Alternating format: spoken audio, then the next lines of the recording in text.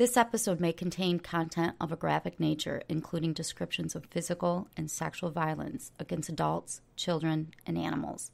Listener discretion is advised. After that, I just wanted to leave, and I noticed that the girl was still breathing, barely. I didn't want to leave her that way, so I tried to break her neck. Can I ask you one question? Did you, when she was having this labored breathing, did you consider trying to give her a little bit of CPR yourself and then take off? No. Hi everyone, I'm Tanya. And I'm Talia. And we are TNT Crimes and Consequences, a true crime podcast.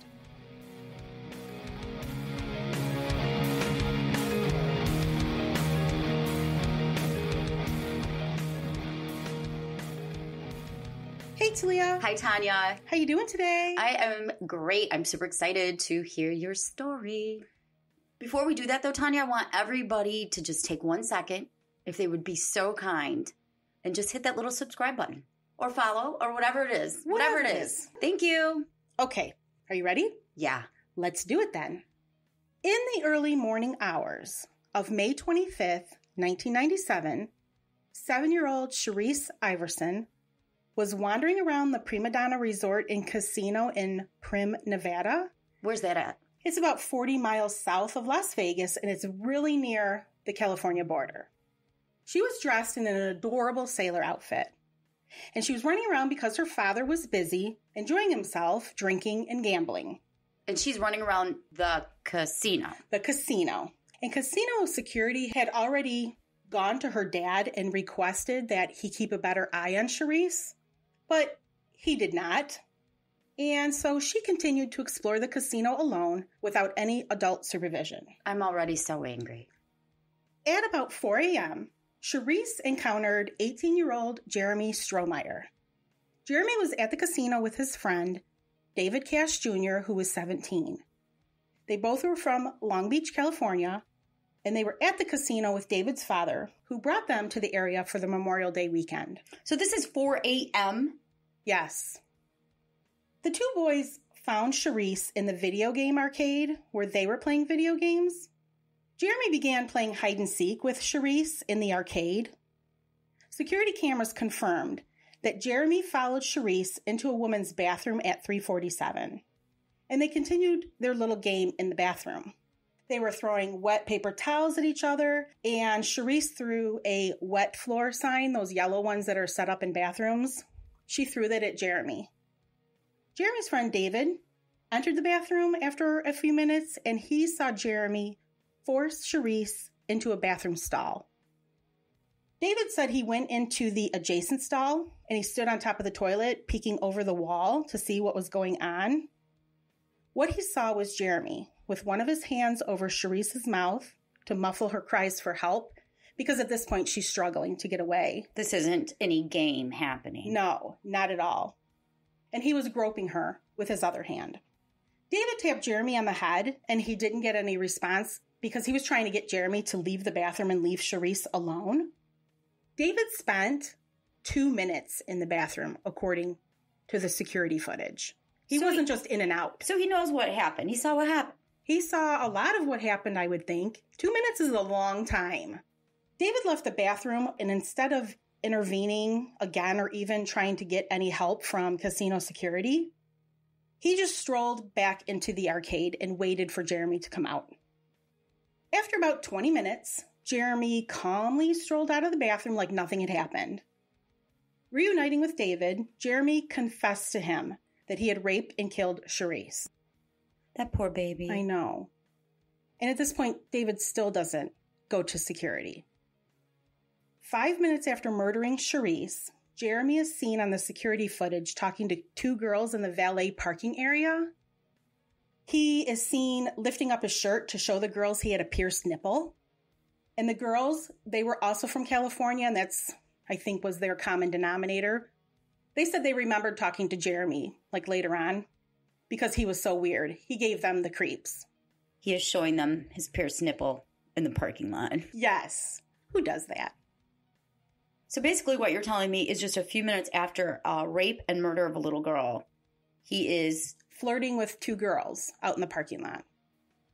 3 days later, Jeremy was arrested when 2 of his classmates in Long Beach recognized him from the security footage from the casino. It was released to the media and they saw it on TV.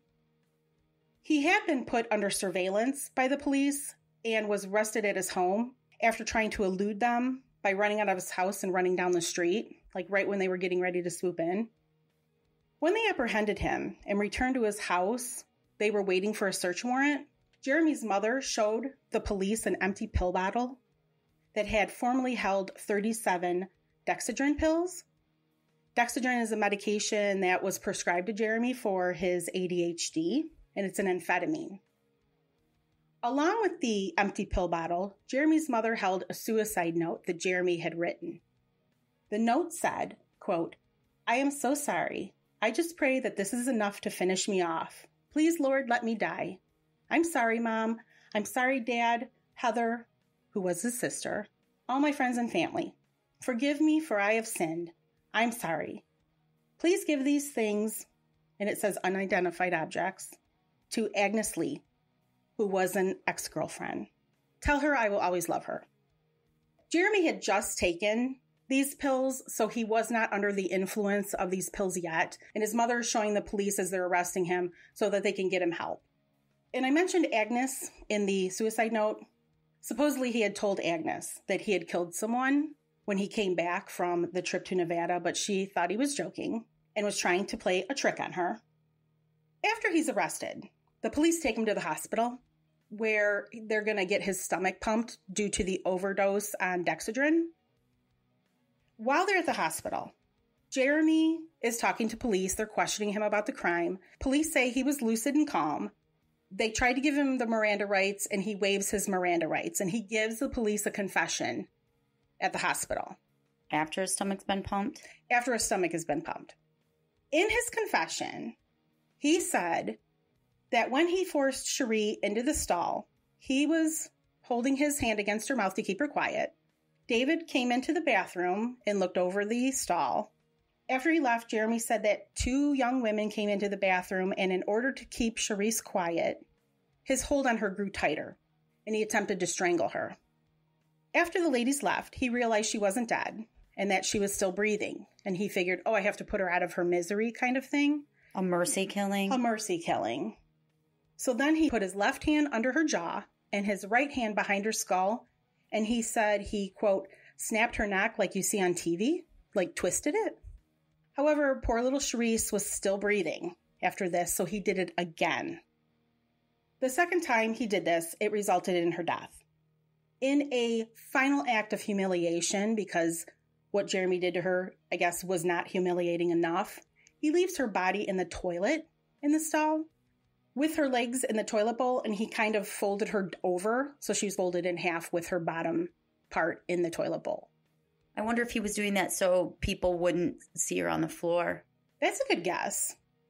But she was found at 5 a.m., so she wasn't there very long.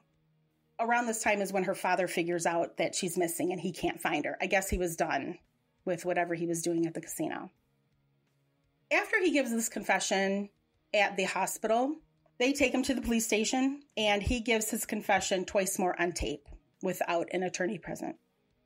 After that, I just wanted to leave, and I noticed that the girl was still breathing, barely.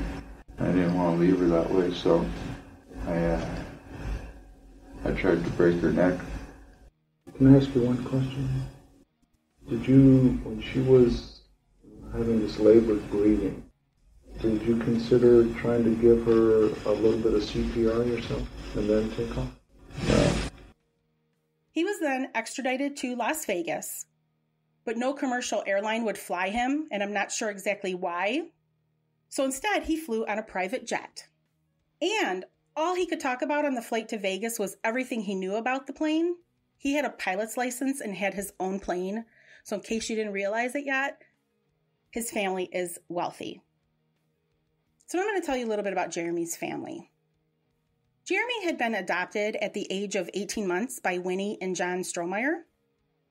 They ended up suing Los Angeles County and its adoption department in 1999 for $1 million for not disclosing the mental health issues of Jeremy's birth mother, as well as her drug use. It was discovered that his birth mother had been hospitalized for chronic schizophrenia over 60 times. The Strohmeyers claim that the social worker involved in their adoption of Jeremy deliberately withheld this information from them, and had they known, they would not have adopted Jeremy. Winnie and John stated in their lawsuit that when they adopted him in 1980, they had indicated on the forms they completed that they did not want to adopt a child whose parents had any mental health issues. They said they would accept a child whose birth father was unknown and whose birth parents had a history of drug addiction, just not severe LSD use. The information that was provided to them about Jeremy's birth mother was that she had dropped out of high school in the 11th grade, and after she dropped out, she went to Europe with a drug dealer. When she returned to the U.S., she exhibited, quote, wild behavior and was unmanageable. By 1976, she was unable to care for herself, according to a probation report, and when she gave birth to Jeremy, she had been hospitalized for her mental health issues. The social worker involved in Jeremy's adoption also told Winnie and John that his mother had had another baby that she placed for adoption in 1975.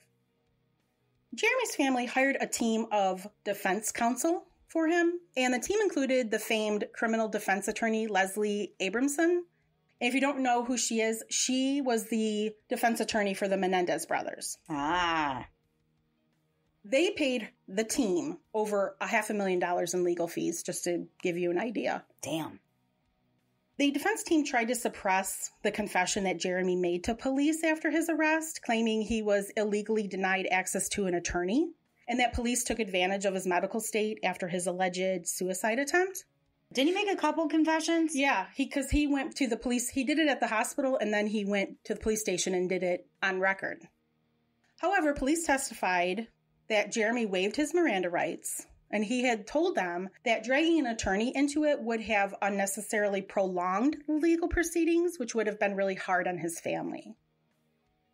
The judge in this case ruled against the defense and decided that his confession would be played in trial. Leslie Abramson was planning on a defense that concentrated on getting a second-degree murder conviction for Jeremy as opposed to first-degree because she believed he was going to be convicted of murder. Yeah. I mean, yes, I do too.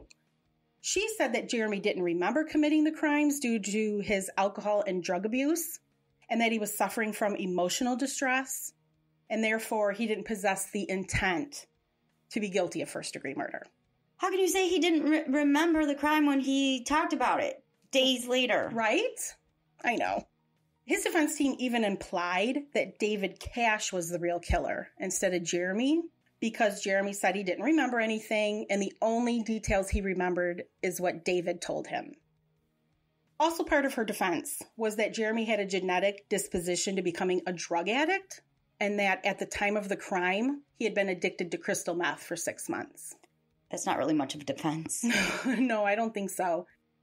She argued that had Jeremy and his parents known that his biological parents had been drug abusers, he would have stayed away from drugs. Oh, bullshit. Thank you. If I would have known I could be an addict, I would have never used drugs. Yeah, that supposedly is what they were trying to say. Does that make sense? No, it doesn't make sense. The prosecution, their case was, of course, planning to show that Jeremy had the necessary intent to be found guilty of first-degree murder. They were planning to introduce evidence that Jeremy had hoarded pornography, specifically child pornography, on his computer. They found that on his hard drive? They found it on his hard drive. Further, he admitted to fantasizing about having sex with very young girls, ages 5 and 6. To who? He did this on the internet. So he is a pedophile. I mean, I knew it, but I'm saying he did this on an internet chat room, and it was done 2 days prior to Sherrice's murder. So it's in his mind. But his attorney was going to argue that they couldn't prove that he was the one that actually wrote it in the chat room, although I'm sure they could somehow through IP addresses and all that. But they were also going to introduce evidence that his former girlfriend, Agnes, the one I mentioned in his suicide note, She was expecting to testify that Jeremy had asked her to dress up in little girl clothes and school uniforms before they had sex. His trial was set to start in September of 1988. However, hours before his trial was to start, Leslie Abramson entered into a plea bargain on his behalf, probably due in part that the judge in his case had ruled that some of the child porn that was found on his computer would be admissible evidence during his trial. His possible sentence, if found guilty, could have been death. However, the plea was Jeremy would plead guilty in exchange for taking the death penalty off the table. So Jeremy pled guilty on September 8th, 1988 to first-degree murder, first-degree kidnapping, sexual assault of a minor with substantial bodily harm. He was sentenced on October 14th, 1988 to 4 life sentences. 1 life sentence for each crime he pled to. He was ordered to serve these consecutively and not concurrently without the possibility of parole. So he's not going anywhere. Prior to his sentencing on October 14th, 1988, Jeremy was allowed to address the court. He expressed deep regret, sorrow, and guilt for what he had done. He apologized to Sherrice's parents, Yolanda Manuel and Leroy Iverson, and said that if he could trade places with Sherrice or bring her back somehow, he would. I bet you $1 million if he was free, he'd have done something like that again. I would not take that bet because I believe he would do this again. So he spoke about what happened that day. And I'm going to read you a little bit of what he said from his statement from the court. Quote, "On the morning of May 25th, 1997, I was drinking beer and wandering aimlessly through casinos and arcades with David Cash. Everything I saw was through a drunken and drugged haze. I remember playing video games in one arcade where a little boy and a little girl were running around chasing each other. David and I spent several hours playing video games and waiting for David's father." He then goes on to say, quote, "When the little kids started playing with me, I began playing with them. I know that on the arcade videotapes it shows me chasing Sherrice into the ladies' room. This is the first time the chasing game we were playing involved the ladies' bathroom. But in truth, I don't remember this. When I followed her in, it was only as part of the game. I never meant her any harm. I had no plan, no intentions, nothing. Inside the bathroom, I saw Sherrice near the sinks. I thought she was getting some wet paper towels to throw at me as part of the game. Suddenly, she picks up a wet floor sign and swung it at me, hitting my arm. I remember feeling irrationally enraged at this and remember picking her up. This was the last thing I can remember until later on. I believe I blacked out for a period of time. When I came to, I was in the bathroom stall with this little girl who was unconscious, lying on her back in the toilet.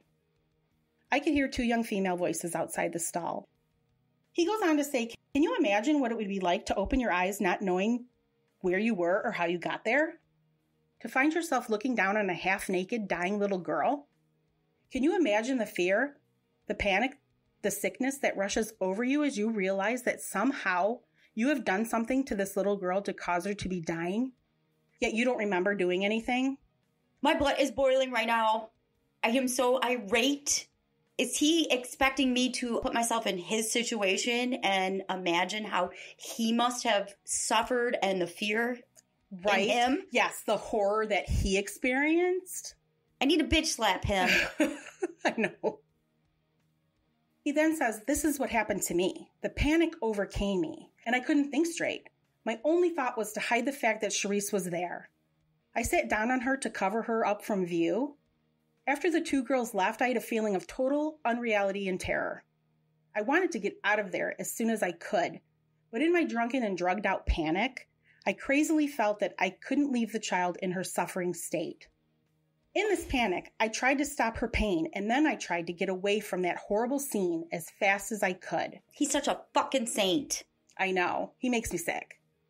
He says, "It's no comfort to me that I cannot remember all the details of what happened. I want to remember. I want to know, and I have tried to bring it back, but I can't." He probably fantasizes about it. I'm sorry, I'm just angry. I know.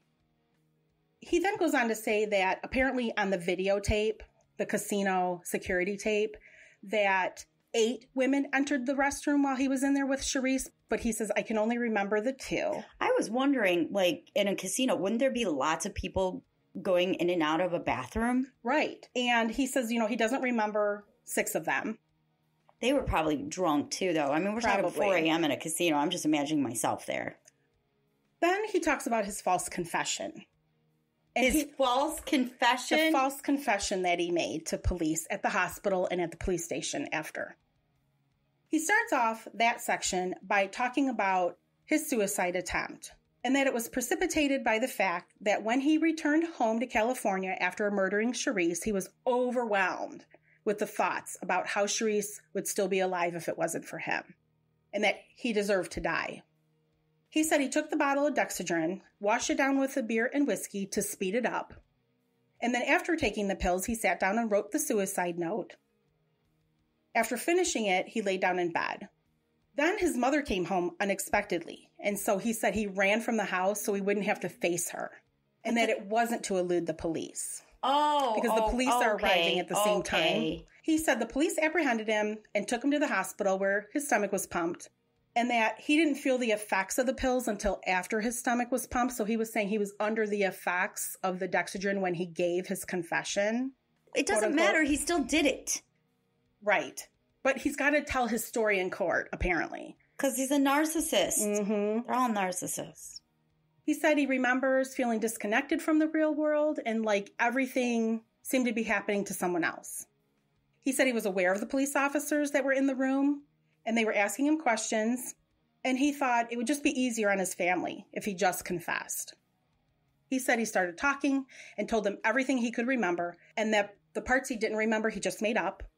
And when he arrived to the police station with the officers that arrested him, he said he felt depressed and tired, then made the full recorded confession, and said he told them things he didn't remember, and they were either things that David Cash had told him or that he saw in the media.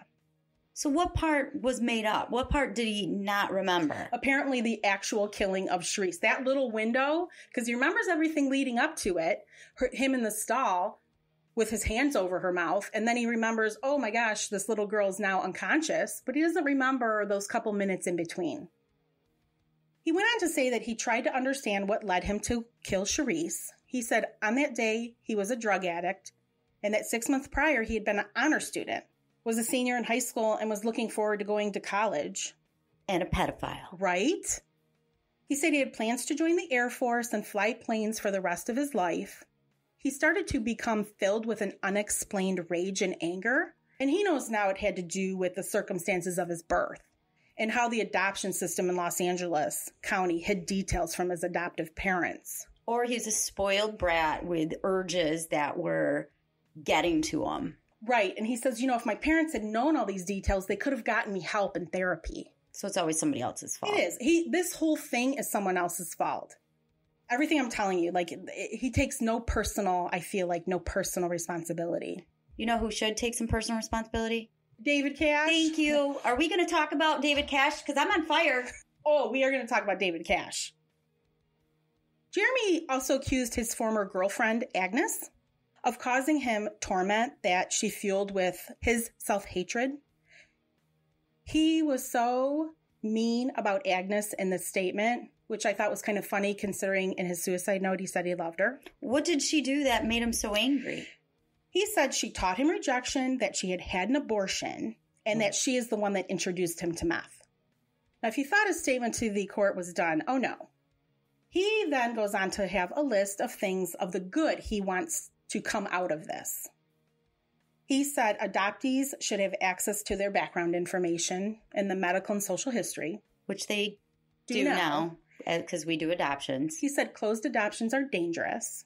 No. Not if that's what the birth mom wants, then that's what. Exactly. And if you have your medical and social history. You don't need the names. He said parents should watch their kids more closely. Okay, I agree with that. And his parents probably should have watched him a little closer, too. Mm-hmm. Everyone's parents. He said drugs, both prescription and illegal drugs, should have a tighter rein. He said the doctor who prescribed him the Dexedrine knew he had abused crystal meth, but still prescribed him an amphetamine. Then he complained about his, quote, psychopathic girlfriends and morally reprehensible sociopathic friends. What the hell did you just say? Apparently he's referring to Agnes and maybe David. as his morally reprehensible sociopathic friend. They're his friends. I know. You pick your friends. He said the teenage culture promotes violence, stresses early sexual experiences, and encourages hatred and rivalries. Yeah, that's true. He said the gaming industry should do better and that kids shouldn't be running around casinos, places where there's gaming, drinking, and nudity. Agreed. He said that neither him nor Sherrice belonged in that casino at 4 a.m. That is true. He then took time to say that the child porn that was found on his computer was actually emailed to him in a zip file. So he didn't know what it was until he unzipped it.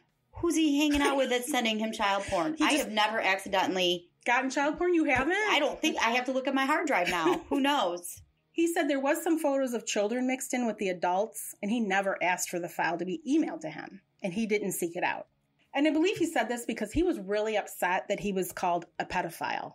When you rape a 7-year-old. Thank you. I'm just saying. Sorry, you're a pedophile. And you're fantasizing about it online. Then he talks about his future. And he talks about he wants to make a contribution to the world. Okay, well, I believe in redemption. He said he can't let Sherrice's death be in vain. And he can't let the love and support of his parents go wasted. And that he needed to do something meaningful with his life. He owed his parents and sister a lot because they gave him a lot of support throughout this whole ordeal, both financially and emotionally. And he said if it wasn't for them, he would have just taken the death penalty and that would have been it.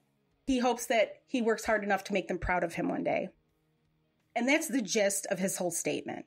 He did make appeals, of course, even though he took a plea.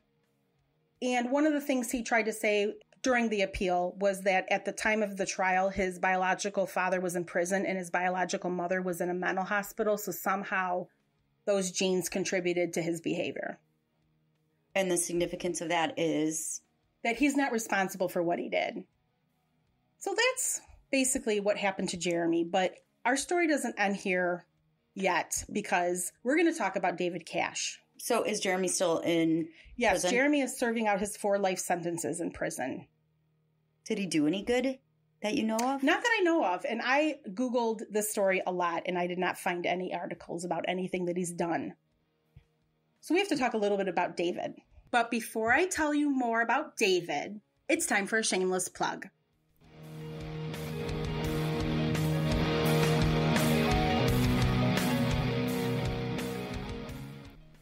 Hey everyone, if you go to our website, tntcrimes.com, you can find full unreleased episodes available for individual purchase.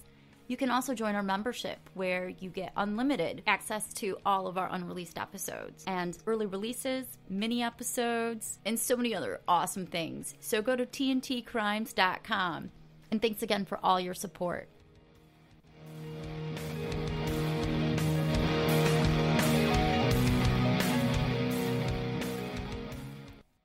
Okay, Talia, are you ready to hear more about David Cash Jr.? Yes.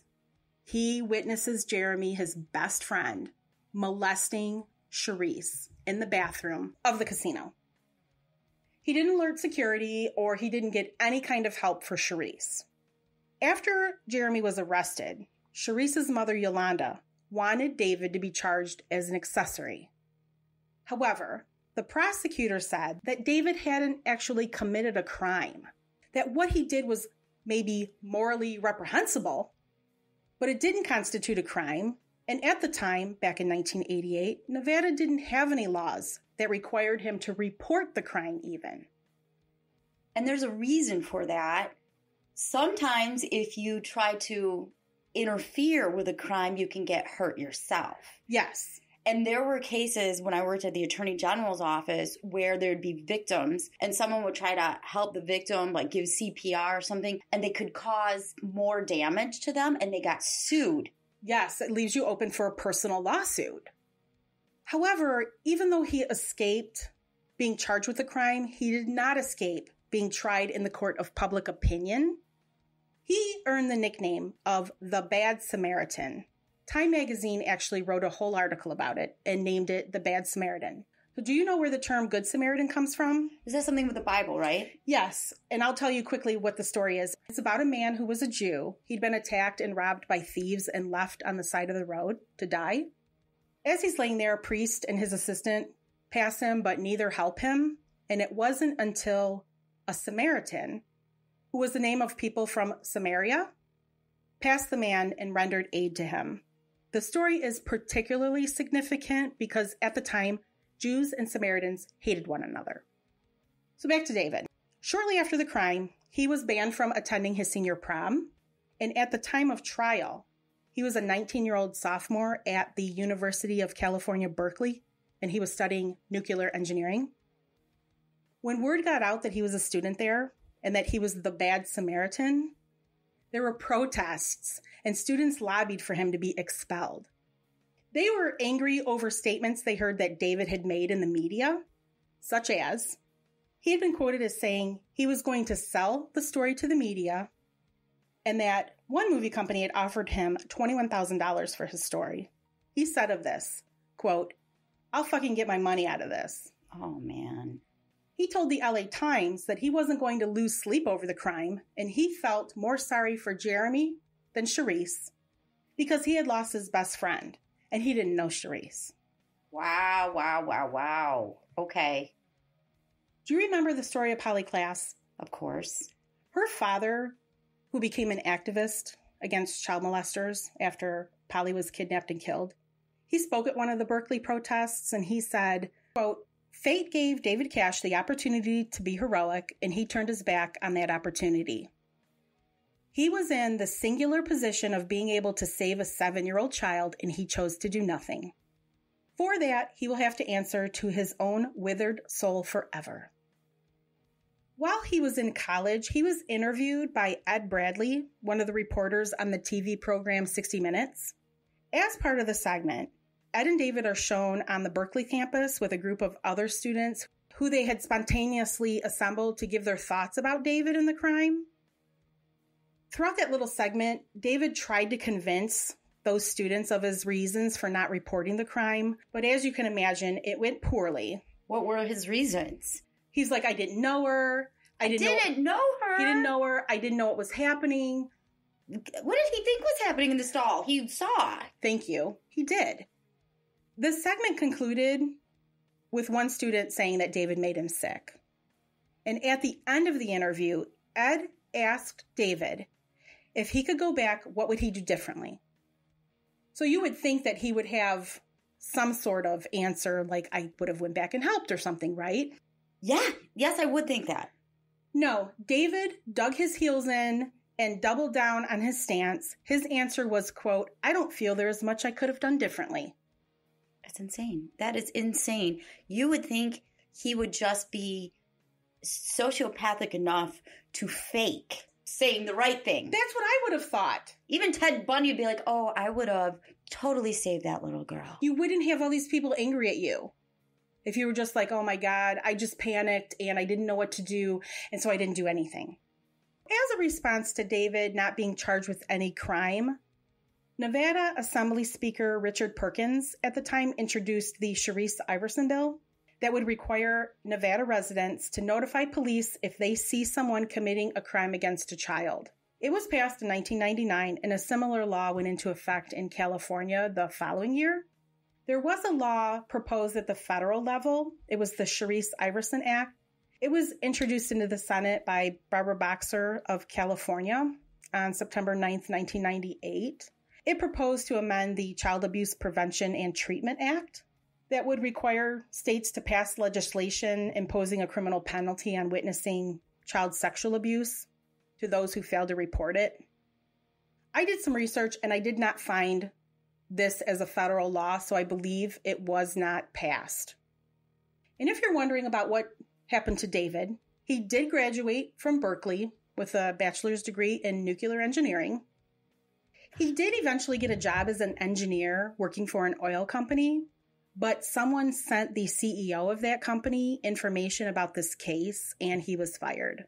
Today, I don't know where David Cash is. I would imagine he's hiding under a rock somewhere. He should. And if I was him, I would change my name. Oh, definitely. And my attitude. Right? So that is the sad, sad story of the murder of Sherrice Iverson and the Bad Samaritan. There's so many thoughts going through my head right now. So much anger. Jeremy is right. There are so many things that could have prevented this murder.